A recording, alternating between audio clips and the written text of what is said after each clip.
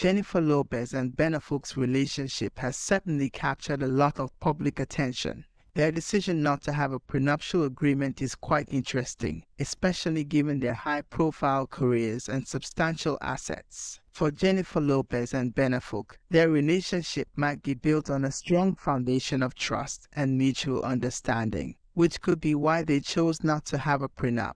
However, for many couples, especially those with significant assets or previous marriages, a prenuptial agreement can provide a sense of security and clarity. Here are a few reasons why a prenup might have been beneficial for a couple like Jennifer and Ben. 1. High net worth. Both Jennifer and Ben have substantial individual wealth. A prenup could help protect their respective assets. 2. Previous marriages. Both have been married before, and a prenup could help protect their interests and those of their children from previous relationships. 3. Business interests. Jennifer has multiple business ventures, including her music and fashion lines, while Ben has his production company. A prenup could protect these business interests. 4. Public scrutiny. Given their public profiles, a prenup could help avoid messy public disputes in the event of a separation.